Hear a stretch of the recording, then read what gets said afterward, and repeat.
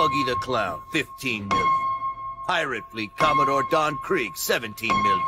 Fishman Pirate Sawtooth Arlong, 20 million. These pirates were big players, and they had bounties of over 10 million berries. By comparison, the average bounty is only 3 million berries. He took them down.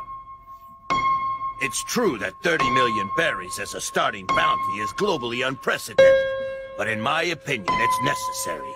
It's best to destroy such seeds of villainy early on, before they've had a chance to get out of hand. I recently found an interesting pirate. Seeing him reminded me of a story you used to tell. A story about a boy. A strange boy from a small village